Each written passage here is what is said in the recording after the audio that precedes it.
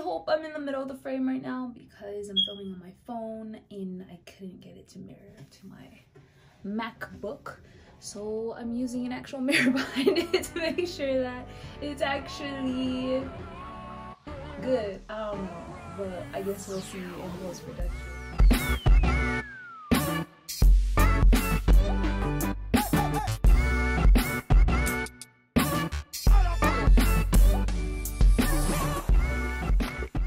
Is Gucci. Yes.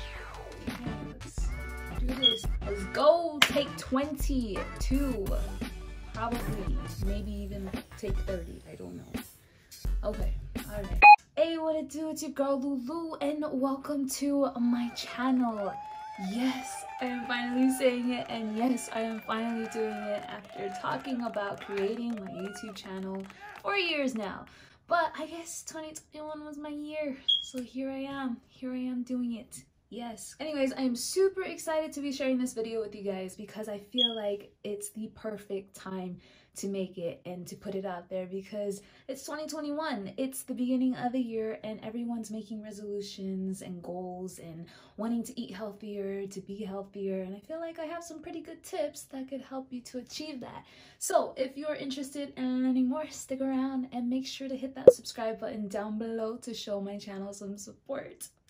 Thank you, greatly appreciate it. As you can see in the title of this video, I'm going to be sharing 10 tips with you guys on how to start eating healthier. So everyone has their reasons for why they're wanting to eat healthier, whether it's to lose weight, to clear up your skin, to improve your energy levels, your digestive system, your immune system. There's just like so many reasons why people are starting to eat healthier because they realize the value in doing so. So if that is interesting to you and you are a person who struggles with eating healthier and all you want to do is eat healthier, then stick around because girl or boy, whoever's watching this video, I totally understand how difficult it is to eat healthier, especially if you didn't grow up eating in such a way. So I will be sharing some pretty great tips that'll help you guys to transition into such an eating lifestyle. Yes, let's get into it.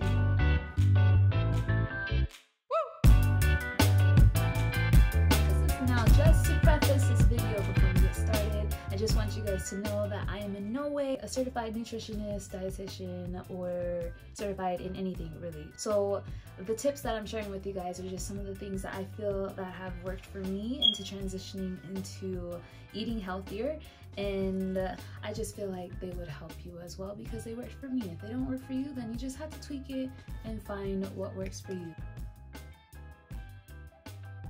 Tip number 1 is to drink more water. Yes, I know, I do sound like a broken record because everyone says this like a million times over, is to drink more water. But I feel like it's such an underrated tip that people don't really believe how much of a great impact water or increasing your water intake has on your body. No, I don't want to get all scientifical with you guys, but you know, just bare minimum is that our bodies are made up of about 60% water. So meaning that our bodies need water in order to function, our organs to function, for our cells to reproduce, for our joints to be lubricated, and for our digestive system to be working properly. So it is important that we drink water. Just like one of the biggest ways to kickstart eating healthier is to ensure that your body is properly hydrated.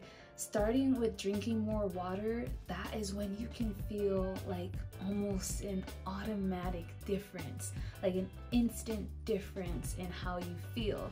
And I feel like a lot of people want to jumpstart eating healthier by going down much more difficult paths. They jump right into like the big stuff. They jump into like, oh, I need to eat more salads. Oh, I need to go on a 30-day green juice cleanse, or I need to follow a paleo or a strict diet kind of thing. And I'm not saying that there's nothing wrong with that. There's people who do those things and it works out for them. But for the majority who struggle with eating healthy at all, I feel like it's very important to start with the basics and just work your way up to those bigger goals. In order for our bodies to function, we need water. We need to make sure that we're replenishing our bodies with the water that we've lost throughout the day. To transition yourself smoothly into eating healthier, it's important to start with the basics. Drinking more water. I understand that this is a big one for a lot of people, especially if you're used to drinking like sweet stuff all day long, or soda and juices and things like that, because your taste buds are just used to that. But you don't realize is that those things are not hydrating your body whatsoever. Your body is craving water, and instead you're just drowning yourself in caffeine and sugars and all of these things that your body doesn't really need. So if drinking more water is a little difficult for you, I feel like there are a couple of things that you can do to achieve this goal. Number one is to make sure that you always have water within view. Like, I always have my hydro flask around me, or I have literally like 10 water bottles lined up on my bed, so that when I wake up in the morning I can have some water, or when I'm thirsty throughout the day I have water that's easily accessible to me. It makes a world of a difference in how much water you're drinking if you have water within view, within arm's length. Because if you are wanting to drink more water, yet you're too lazy to walk downstairs to the kitchen and grab water, then you're more likely not to drink water. If you're a person who's just really addicted to soda, to juice, you know, just to carbonation and sweet stuff, it's very important that you wean yourself off of those things. Like, if you drink about 6 cups of soda a day, how about you try drinking 5 cups of soda and then an extra cup of water? So you're just creating a bit of a balance there, and you're slowly incorporating more water versus completely just going cold turkey on soda and juice and then just drinking only water. I'm not saying to go cold turkey, because I feel like, again, if you go cold turkey on things, it creates a more likely chance of you relapsing. But if you're the kind of person who can really go cold turkey and not relapse, then go you. Like, I commend you. But for the majority of us, I couldn't do that. Like, I was addicted to soda, I was addicted to juice. I could not get myself off of it unless I did this method of weaning myself off of it. Back in the days before my health journey, I used to drink soda probably about 80% of the day. I think I would only have like 2 cups of water a day, so I was severely dehydrated. What I had to do was I had to put in my head that, okay, you can only drink soda on special occasions. And so I tried that method, and I would substitute soda with juice, and then eventually I would substitute juice with water. But as I did that, I noticed more and more that I was making almost every day a special occasion, because I'm like, oh, we're going to the movies, so I need soda to drink with my popcorn, or oh, we're going out to eat, so you know, I need soda to wash down my food. It got out of hand. And it wasn't until I got to a day where I literally woke up the next day with such horrible chest pain and inflammation, and I felt sick to my stomach, that was the point where I was all like, you know what, I need to take this more seriously. So I literally had to stop drinking soda and stop drinking juice, and I had to stick to that. Because nowadays, like, I choose water over absolutely everything. I don't really care too much for juice or for soda or any kind of sweet drink. What I crave all the time is just water. So as I started increasing my water intake, I noticed that I started to crave water more over juice and soda, because I was now creating this habit of drinking water with my meals and waking up and drinking water. Another thing is what you can do, especially if you're just used to, again, like sweets and that carbonation, is to fortify your water in a way that can help to replicate those sorts of drinks, but in a way that will actually provide nutrient value to you. One way that you can counteract that craving is to substitute soda with like sparkling water and adding, you know, a couple of fruits in there and a bit of stevia just to sweeten it up a bit, and that will help to wean yourself off of soda. Adding a lemon to it.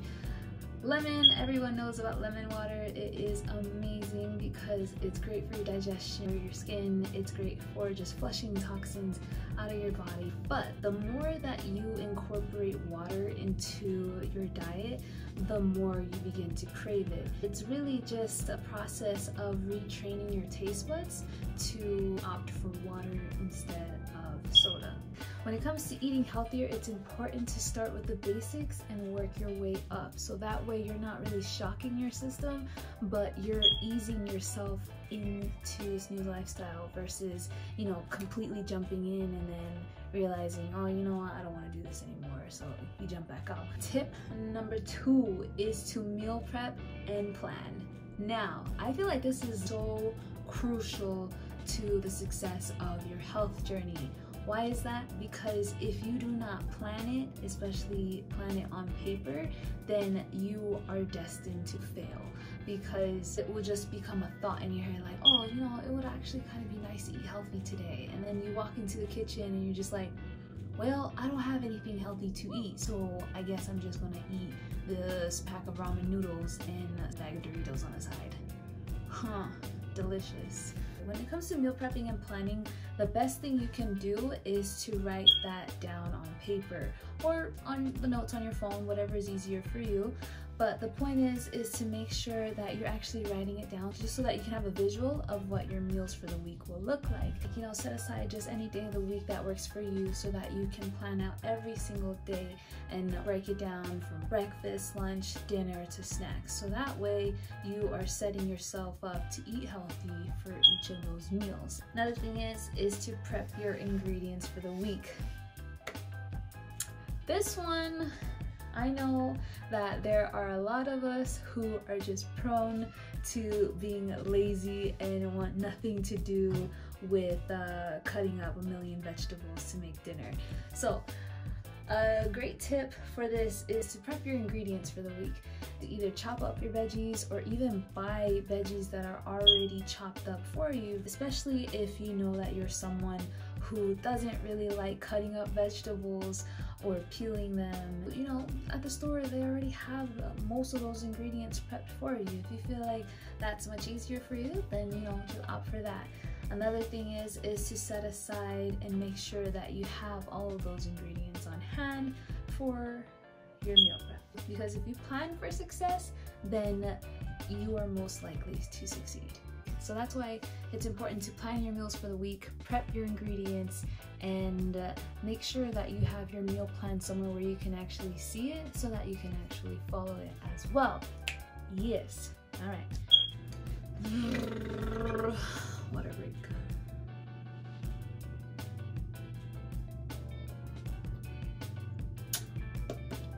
Okay, this is literally like the 100th take for today. All right. Okay. Side bonus tip right here, but it is to eat before you start feeling ravenous. I cannot stress this enough, because when you're at the point of starvation, guess what? You're just gonna eat everything within your path like Godzilla. You will literally eat the pack of Oreos that's sitting on your counter, frozen burrito, because it only takes 2 minutes to cook and prep and it's in your mouth. So that's why it's very important to eat before you start feeling ravenous or before you start feeling hungry, so that way you can actually have a clear mind when it comes to eating. So tip number 3 is to swap with healthier alternatives. When people transition into eating healthier, they think that it's the most disgusting thing ever, because when they think healthy, they think, oh, it's food with no taste and basically just eating grass all day. Like, no, that's not really how it is. You can actually season your food with really good seasoning and have it actually taste like the real thing. Nowadays, our shelves are stocked with a plethora of health alternatives. There are alternatives to absolutely everything. I kid you not. Like, stores nowadays compared to like years ago are stocked with so many different alternatives to things like ketchup, ranch, to pasta noodles, to candy bars, to cooking oils, soy sauce, and all kinds of things. Like if you're used to eating something or cooking with something that isn't probably as good for you, there is an alternative for it. You just gotta look for it. And there are a lot of health stores that you can go into, and even nowadays Walmart is stocking their shelves with all things organic, all things healthy, so it's not difficult to find an alternative to what you're looking for. You just gotta keep your eyes open and look for it. Tip number 4 is to stock your pantry with healthy options. This goes hand in hand with the last tip, but when it comes to stocking your pantry with healthier options, it's important that you have healthy options, but that they're within view. So when you're stocking your pantry, or like when you're filling up your pantry with healthy foods and healthy snacks, it's important to put it within your line of view. So as soon as you open that door, that is what you see. It's not a good thing if you open the door and you see a pack of cookies and a bag of chips staring right back at you, especially when you're hungry, and then you're just like, you know what, I'm gonna just have a little snack, and then that snack turns into the whole bag. Yes, I know, because I've been there a million times. Or you're over there stocking your top shelf with all of the good healthy stuff, and then yet below, as soon as you walk into the pantry, that's all you see are just like the junk food. So it's very important that your pantry is well organized to where you can actually see all the good stuff and not see all the bad stuff above. So try to tuck that stuff up at the top or in non-clear baskets so that you don't reach for those first. So something else to go along with this is if you live in a household where most of your family or your roommates don't eat healthy, then this is absolutely crucial for you to make sure that you have a section in the pantry or in a cupboard somewhere to where you have your healthy snacks and your healthy foods. Because if you do not designate an area to where your eyes automatically divert to, then your eyes are gonna be all over the place and be like, oh yeah, you know what, that looks good, that looks good. Versus I have the middle section of the pantry, so as soon as I open the door, you know, that's all I look at, that's all I see, and that's all I really wanna eat. There you go. That's what I do. I have like a cart in my pantry to where I put all of my healthy food, so that when I go in, I'm just so used to it to where I look at my cart or I look at parts of the pantry where I have my healthy food. It's like a force of habit to look in those areas versus my eyes wandering above. I'm just like, no. So tip number 5 is the Fab 4 mindset. When it comes to eating healthy, a lot of people struggle because they don't know what healthy really is. They think that it's just, you know, eating a bed of greens or eating a bowl of spinach. They don't know what is considered a balanced, healthy meal. A couple of years ago, I came across this book from the library, and it's called The Fab 4. And basically, this author, she goes on to talk about what is considered a healthy meal and the 4 components that makes up a balanced, healthy meal that doesn't spike your insulin levels and helps to keep you full for a lot longer. If you're struggling with knowing what a balanced meal is, like the Fab 4 mindset is basically what you can follow to ensure that your meal is actually healthy and balanced. The 4 components of making up a healthy meal is to have a good source of protein, healthy fats, fiber, and greens. So it's very important when you're trying to meal plan is to keep that in mind when you're building your meals. It's important to have at least one source of each of those things on your plate so that you are creating a balanced meal. So yeah, moving on. Okay, so tip number 6 is to drink more smoothies and green juices. With this, I feel like these are easy ways to eat healthier. Like for example, when it comes to smoothies, it's so easy to just throw everything in there and have it taste like heaven, as long as you're throwing the right things in there. Because, you know, I've had a lot of bad tasting smoothies, and these are some of the easiest things that you can do to start eating healthier and just feeling healthier overall. You just throw some spinach in there, berries, some protein powder, almond milk, and all of this good stuff, and you're just drinking it in one cup versus having to prep 20 different things to get those nutrients. So if you're looking to get nutrients quickly and to really hit that Fab4, is to make a smoothie. Like, it's so simple as that. Or to make a green juice, because I feel like with these, they're so much easier for your body to digest, and they're so easy to make. In smoothies, I incorporated this very early on in my health journey because I wasn't really huge back then on eating like a whole bowl of fruits or eating salads, because I just felt like that wasn't really me. So I felt like one of the easiest things for me was to make a smoothie, so I can throw in some greens, I can throw in my fruits, I can throw in, you know, everything else under the sun and have it taste good, yet I am fueling myself with nutrients that would be difficult for me to get if I had eaten those things individually. So yeah, so try adding smoothies. Tip number 7. Okay, I'm not gonna say that this one is important because they're all important, but tip number 7 is to make sure to pack a healthy snack on the go.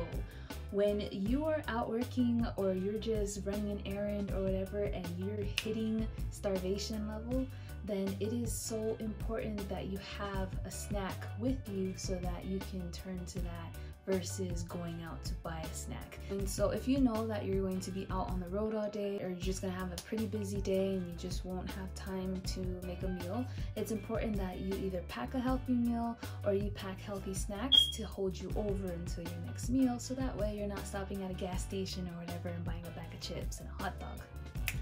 Done that before. That's why I'm letting y'all know it's important to pack a protein bar or, you know, like a Tupperware of fruits in your bag so that you have that to reach for versus going out and buying unhealthy options because you're crammed on time and you're hungry. So just keep that in mind.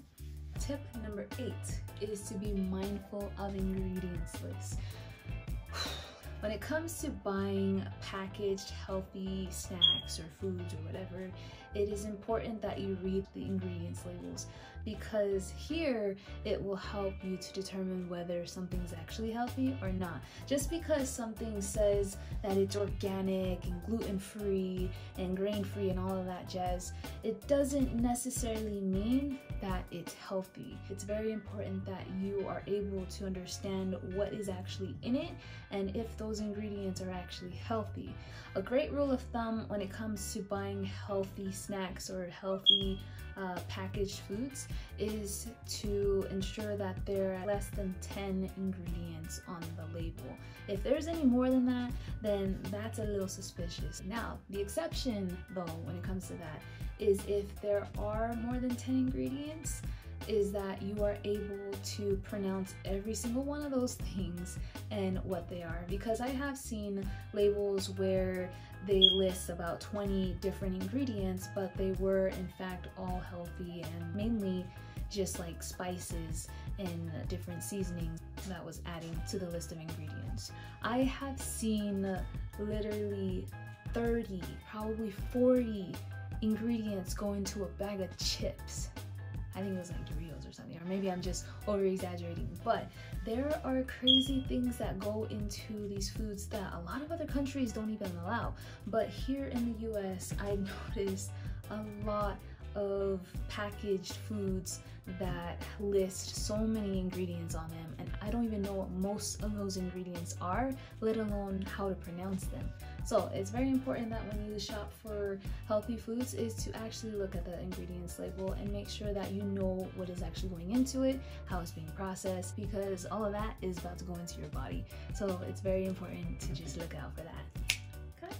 Alright, tip number 9, subscribing to healthy meal kit deliveries. Now, today we have so many different companies who are coming out with their own meal kit subscriptions that you can get onto. There are just a plethora of meal kit deliveries that you can subscribe to, in which they would send prepped ingredients in a box to your door, and all you have to do is follow the easy and quick recipe, and there you go. Oh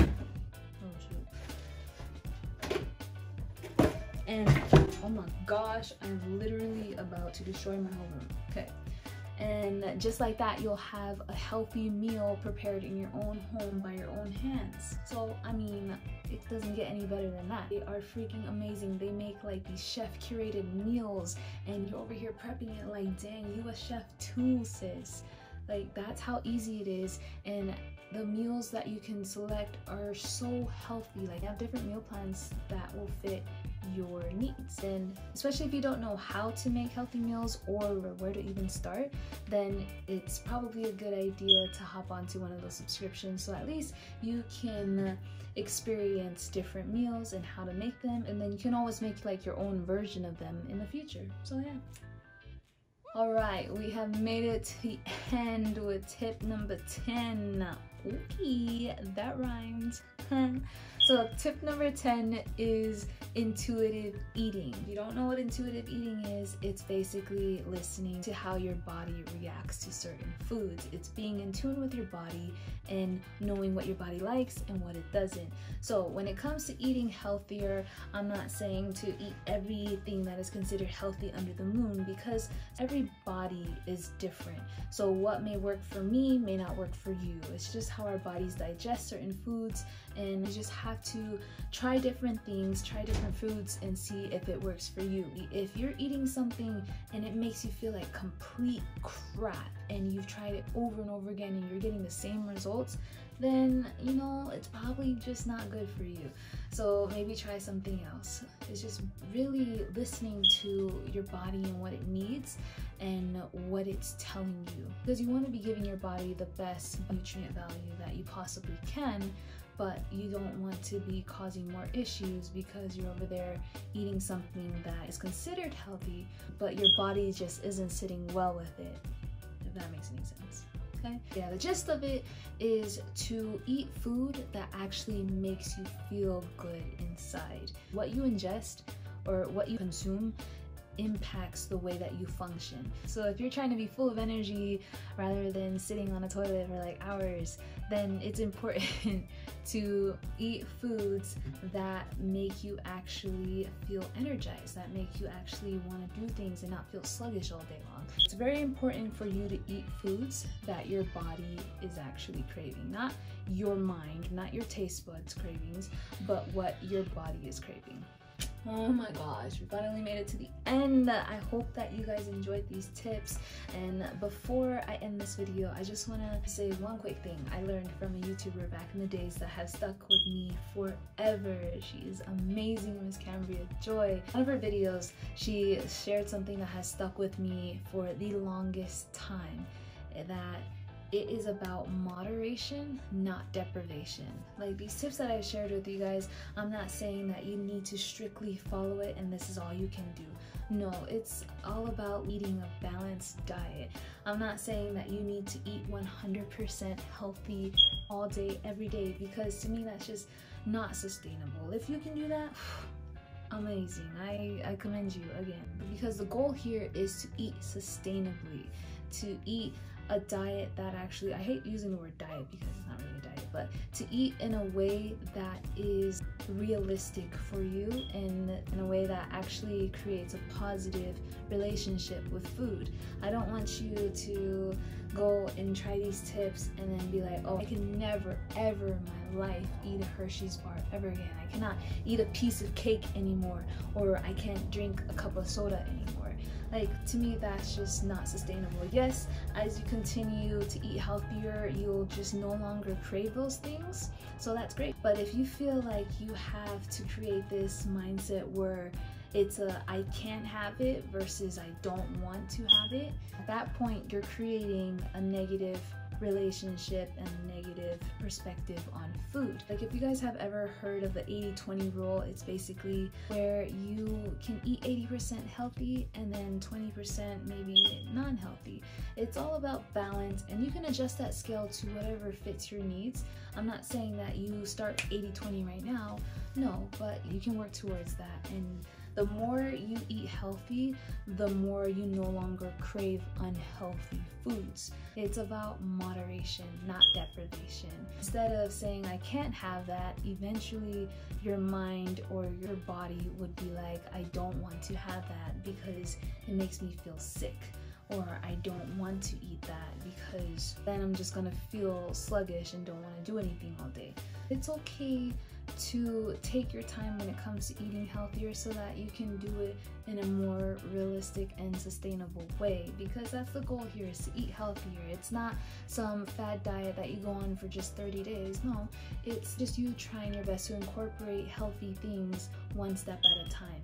And you can take as much time as you possibly can. You're not being rushed in any way. I really urge you guys to try them out. Like, just try at least one tip this week and work your way up to trying others. It's all about baby steps. And that is it. Those are all of my 10 tips on how you can start eating healthier. So I really hope that you guys enjoyed this video and found some inspiration. Actually try implementing some of these tips into your journey, because eating healthier, it just makes you feel better overall, and that's just what I want, is for people to start feeling better, to not feel like they have to be sick all the time or to feel sluggish all the time, because it sucks. It really does. But eating healthier does make a difference in how you live your life. But if you did like this video, make sure to hit the like button down below, because it'll help support my channel. And do make sure to comment down below with any other tips that you think can help others to eat healthier as well that I may have missed in this video, because I know there are a million tips out there. And do not forget to subscribe, because I will be making more videos like this in the future. But until that next video, thank you so much for watching. I really appreciate it, and I will catch you guys soon. Bye. Oh my gosh, doing the most here. Literally talking to a camera does not come naturally to me, okay? So I'm trying. Cut me some slack. Anyways, hi. I've already done that. We've already done that. I need a pen.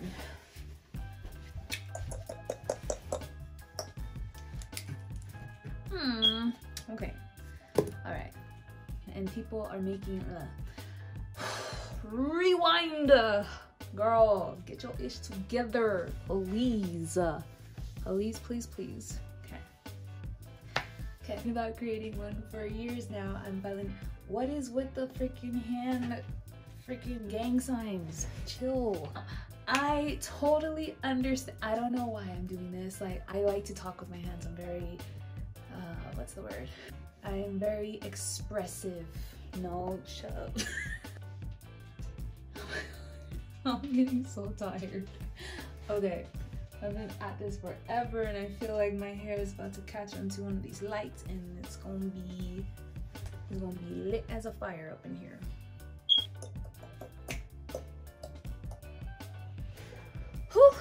Alright, let's just film this already. This is nerve-wracking, not gonna lie. This is new for me. This is new to me.